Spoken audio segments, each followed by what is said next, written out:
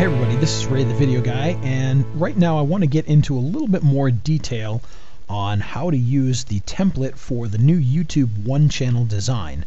Now, as you may have seen in another video, the idea behind this is that one piece of graphic art will work for all of your different viewing options, whether you're viewing YouTube on a television, on a mobile phone or mobile device, or on the desktop.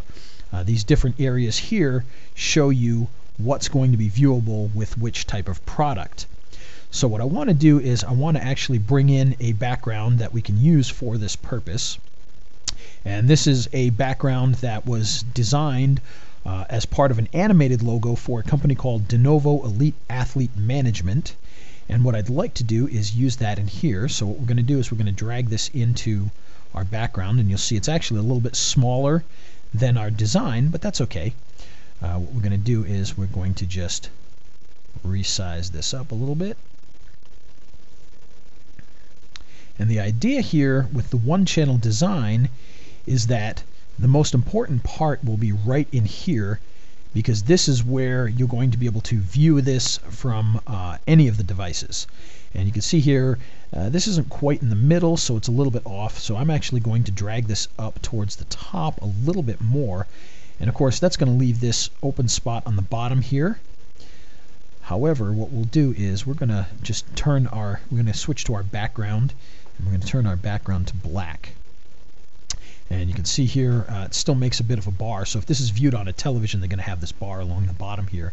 But what I'm going to do to fix that is I'm just going to take our eraser tool, and I'm going to go back up to our file here, and I'm just going to kind of smooth this out just a little bit here so it kind of blends into that black background so that it doesn't look so strange there.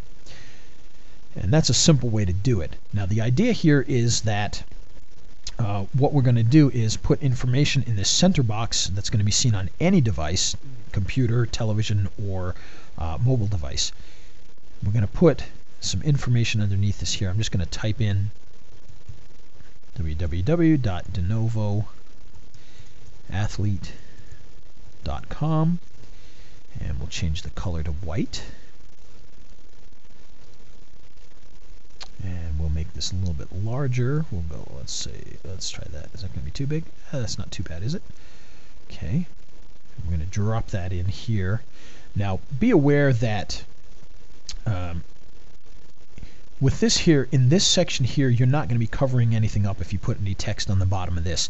If you get into here, then on the desktop, it's going to start to flow behind some of the links that you can have. But as long as you stay within these two borders here, you'll be okay with putting whatever you need to put there. So we're going to put that in there, and we're just going to add a little drop shadow just to make it look nicer. Bump the size up. Bump the spread up so it's a little more noticeable. Distance is okay. And of course you can do anything you'd like to do on that to kind of spruce it up a little bit. And actually in our case here, we're gonna go with a let's go with a little gradient here, and we'll lighten this up a little bit.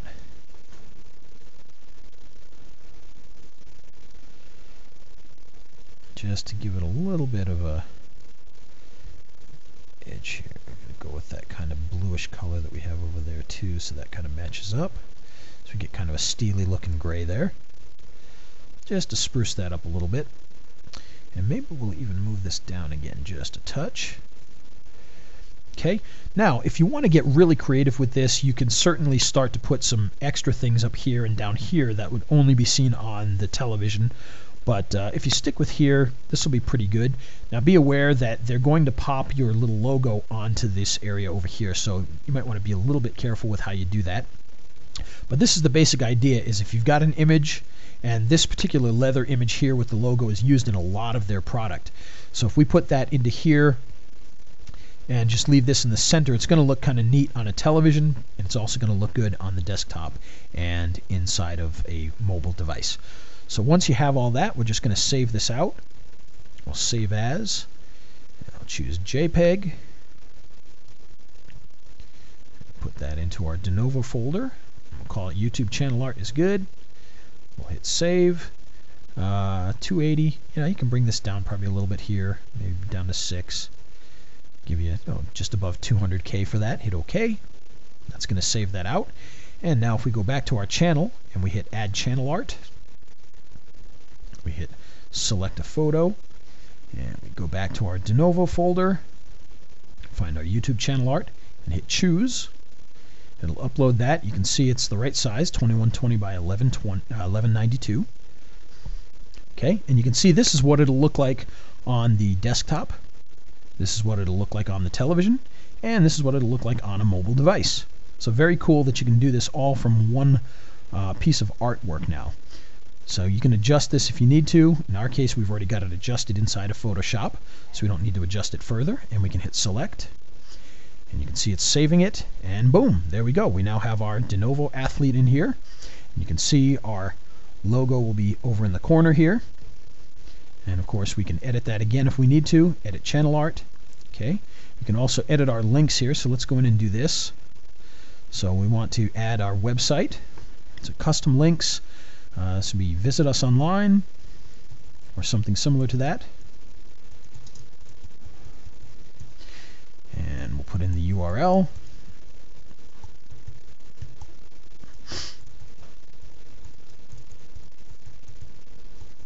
.com. Okay. And of course, if you have any of your social links, you can put those in here. There's a whole bunch of them in here.